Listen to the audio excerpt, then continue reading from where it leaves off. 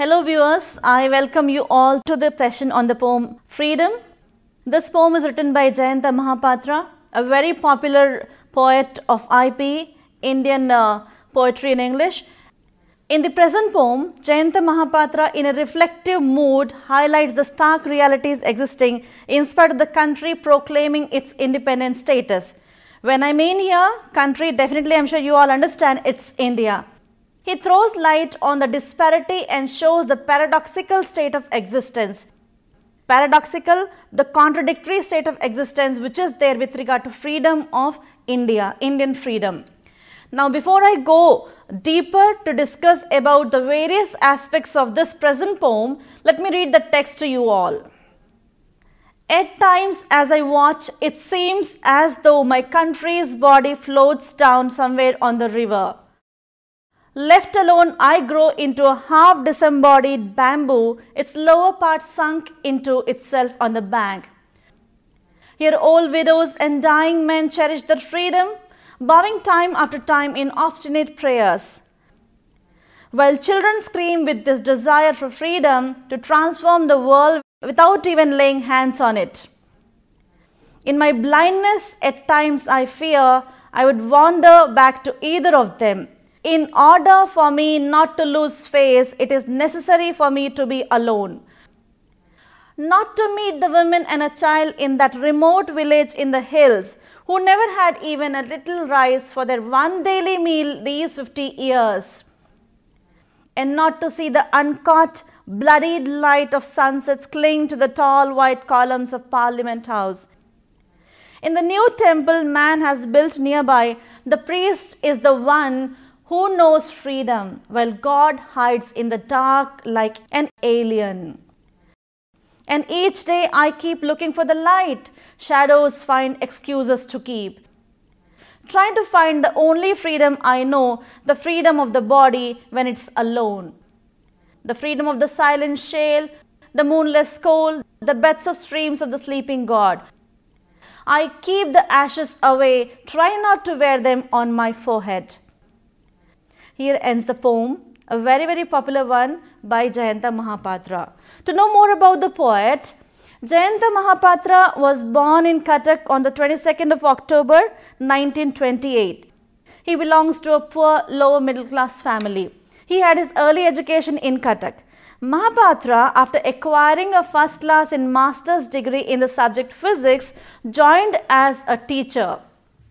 He served in different government colleges of Orissa, and all his working life he taught physics at different stages in Orissa and attained superannuation, that is retirement from the post in the year 1986.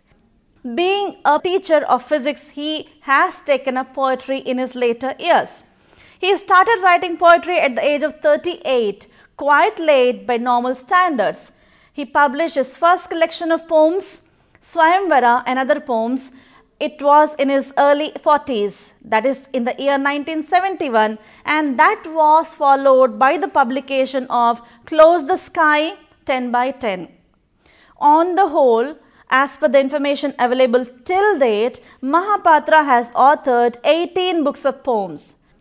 One of Mahapatra's better remembered works, like every writer, every poet is remembered for some works which make him a kind of stalwart in his own field.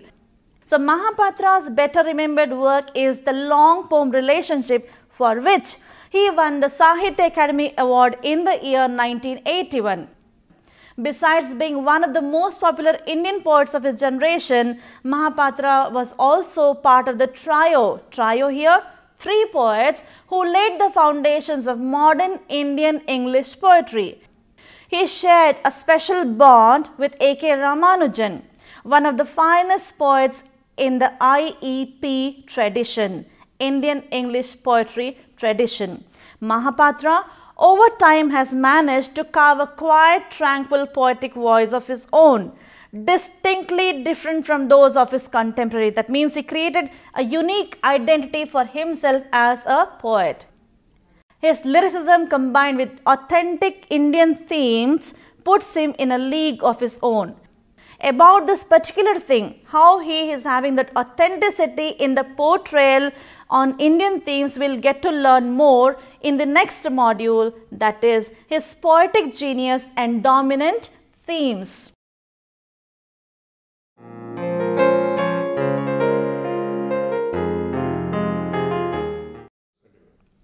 As said, poetry is nothing but emotions recollected in tranquility. No poet can completely cut himself off from his works. To further substantiate the same, let's have a look at a quotation given by the poet himself. And I'm quoting, "My poems deal with the life within myself, where the mind tries to find a sort of coherence from the mass of things in the world outside it." This was quoted in Sunday Observer on the 27th of May 1984. Jayanta Mahapatra began writing poems rather late, as we discussed previously, in comparison to his contemporaries, but this late beginning did not in any way distort his achievement. His poems have appeared in most of the reputed journals all over the world. He received the prestigious not just Indian awards, but he received even international awards, and one among them is prestigious Jacob Gladstein Memorial Award in the year 1975. Coming to the themes in his poetry, it can be noticed in his early poems the strands of love and preoccupation with self, a kind of trying to know, quest for identity, self-understanding, introspection, reflection about oneself. It's always not so positive. It's not all the rosy life that is depicted by the poet Jayanta Mahapatra. His poetic canvas is peopled, that means spread, or it is full, by the street cobbler, hungry street children, a woman in pain. All that goes to make the intricacies of the everyday life of real people. I mean, it means realism. That's not something, out of the world feeling. He was down to the earth, portraying, depicting in his works only whatever he saw, true to his feeling. It is through the local, taking trivial, commonplace, ordinary things, he tried to reach for the universal, something which we get to see even in the poems of Robert Frost. Mahapatra anchors his poetry in the sights, sounds and experiences of ordinary life and the ordinary man. We may miss observing this in the daily run-of-the-mill kind of existence, as said by Helen Keller.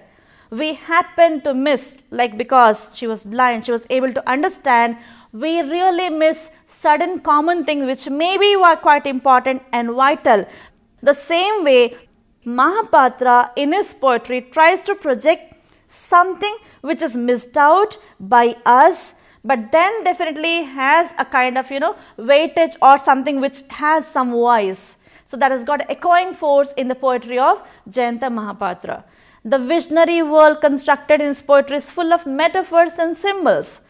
The richness and sophistication of language, the softness and delicacy of the words chosen, the sweetness of music emerging from a fountain-like flow of the verse form, and all these contribute to the greatness and ingenuity of Mahapatra's poetry.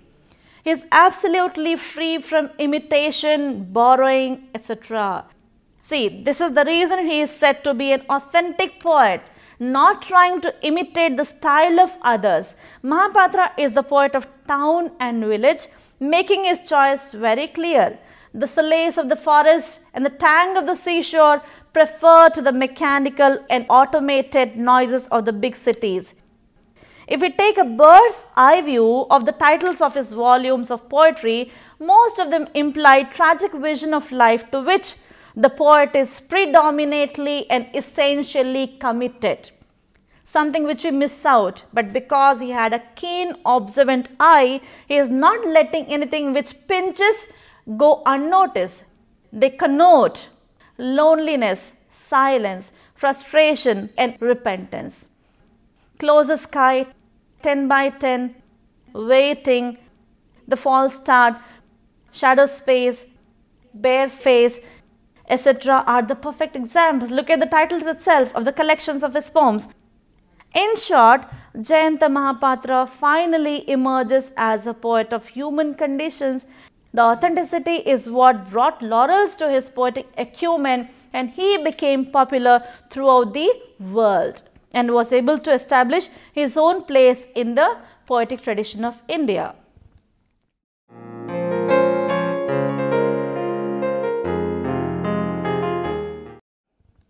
Now, because we have already discussed there was authenticity in the portrayal of Jayanta Mahapatra, and when we talk about authenticity, it is nothing but a kind of emotional connect.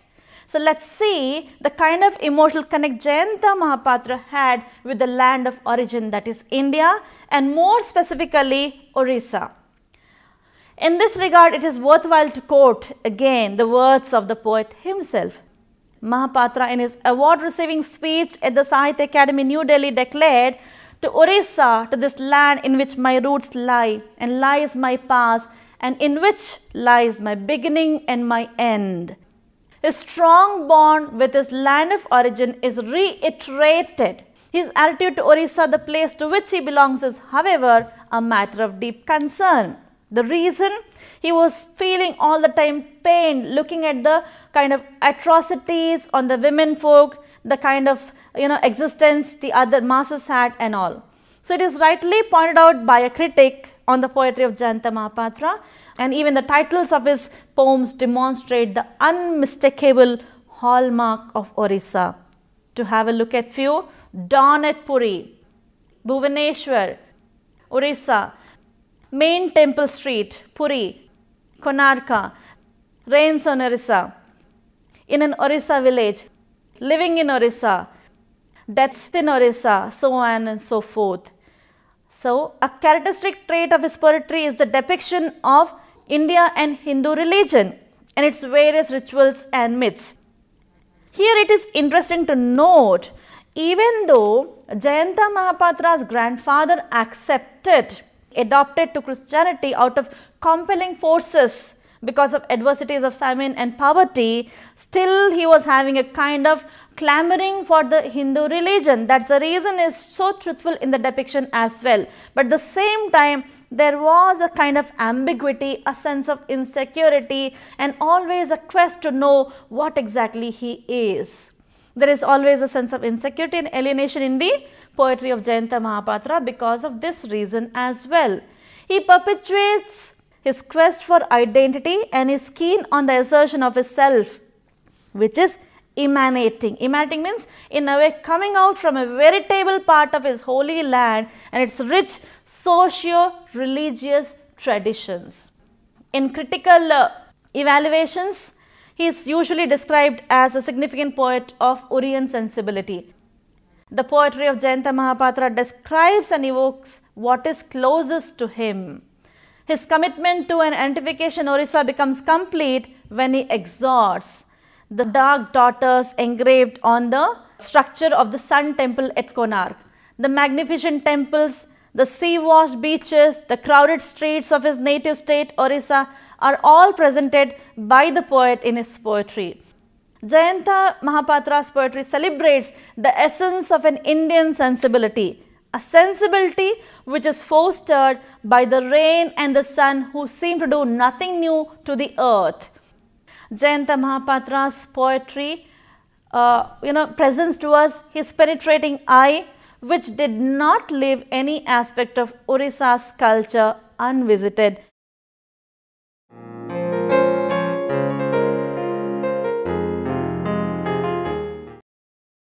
Coming to the present poem, that is freedom. Look, the word freedom itself brings to our mind something like, a kind of independence, free from fetters, free from bondage, free from chains which in a way bond you to something. But in the poem, Jayanta Mahapatra is talking something contrast. That is, he is not happy with the present system in the sense the way how India has attained freedom, but still people are suffering. That's what in a way is presented in this poem, freedom. In this poem, Jayanta Mahapatra highlights the social injustice existing in the country. That is, social injustice is trying to reflect in the poem. The concept of freedom is not simply being not under control. According to him, we are not free Only when we are free from others, we should be free in a fuller way, that is fairness to everybody in the country. Freedom encompasses the elements of fairness, equality among the people, irrespective of caste, creed and gender is the cornerstone of freedom for nation. A few handfuls having the power trying to exploit is not real freedom. The disparity in the economic status is one of the foremost reasons for all the problems in the country. Mahapatra resonates in his poem with regard to poverty, deprivation, social injustice, the plight of the Indian women. All these things are projected and presented in a way where he is questioning, are we free? His conscience is not letting him accept like India is independent, looking at the kind of existing situation around him in the country, in the state. As the miserable plight around him constantly pains him and his self is awakes to the dull reality around. Ignoring the deprived lot, he cannot write about better things.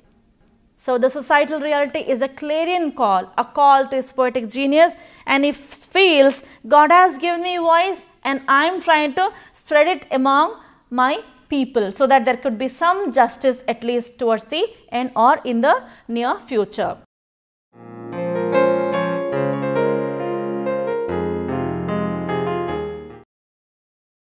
Jayanta Mahapatra is not swayed by emotional notions of freedom and independence of India.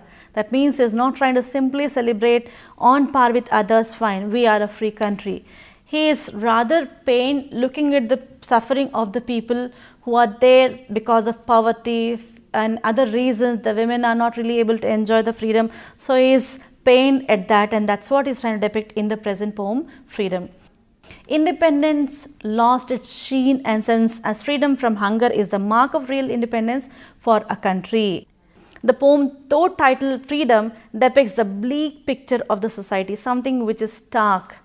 Rather than singing praise of independence India has acquired, the poet questions the real essence of being independent. According to him, independence is not just a status. It's not just a status which can be possessed and felt proud. But he says something more meaningful should be there. The way how people lead a satisfied life, that's what makes a country really independent. So when the people are not satisfied, how can I celebrate the status of being independent? That's what is implied by the poet Jayanta Mahapatra in this poem. The poem begins in a reflexive note where the poet laments the situation prevailing in the country. He personifies India and says that the body of his country is floating down somewhere on the river. We have lost. What is he trying to convey here? Imply we are lost as a country. Mahapatra is shattered at the degrading, declining morals and conduct of the people of India, which are against the Gandhian principles. So he says the principles on which we or the Indians were fighting for freedom, like Gandhi, Tagore and others such, they are not there at all now. People are just greedy, they have insatiable urge as such to amass and just think only for themselves, and that is not what is freedom according to him. In an interview with Sudeep Ghosh, Mahapatra shares, to quote, "I belong to a lost generation. I can't look into the future. You see, we were brought up on Gandhi and Tagore. Today, any trivial act ends up in violence. There is no more tolerance in people or in organization. Gandhism is a word, a metaphor for people. We appear to have lost our ideal." That means the ideals of fairness, justice, equality, tolerance, brotherhood, harmony, all these do not stand anywhere, even though we declare ourselves as an independent country. And that is what is lamented by the poet in this poem, Freedom. The portrayal of women is another aspect which creates a kind of unique identity to the poet. So, although there is an improvement in the cultural aspects, Orissa is still in the entrapment, that means in the trap of staunch patriots. He says, though we call ourselves independent, not just looking at only from the state of common people, even the women are deprived of their right. They have the freedom, but then that is only in the limited scope as such. That means they are not given the fuller freedom, fuller scope as such to grow. The socio-psychological construction of the male never permits, that means the mindset, the existing societal circumstances never let a woman to be a kind of free human being. In Orissa, it is very tough to create an identity as counterpart of the man, and in such a context, a real meaningful life for women is far from reach. Though we still talk about equality, gender, these, that. See, beginning with a kind of depiction where people are not having equality, he moves on to tell, like, fine, even the women are not given equal status in the society. Another thing which has to be paid attention, which should be given attention. Writers like Jayanta Mahapatra are putting their hard effort to give women the identity that they deserve. Whatever share that they deserve, he is expecting to echo the same thing in his poetry. He is saying women have become the victims of carnal pleasure of the men folk. Mahapatra not only talked about these ostracized, that means segregated, cornered women, but in general he describes the conditions of women who are exiled at home. He uses his poet's voice to give their thought a narration. They are the sufferers in a relationship. Before the marriage is the father, the brothers, and after the marriage, the husband. That's the way how he depicts the life of a woman. The role of a wife is reduced to mere ironic existence, and that is something which is very, very painful to Jayanta Mahapatra. So I'm sure that's kind of very enlightening experience for all of you to have heard something more about not just the poet, about his works, but the way how he was very, very sensitive towards societal reality. He was trying to understand the real concept of freedom, independence for a country, for a state. Emancipation of human beings is what he was thinking about, or rather implying in the work. Apart from that, the way how women are subjected to atrocities is something which is very, very painful to him. So when we just go for reading the works of Jayanta Mahapatra, a picture flashes in front of the mind's eye about the existing circumstances of Orissa, and otherwise the way how he perceived them as a poet.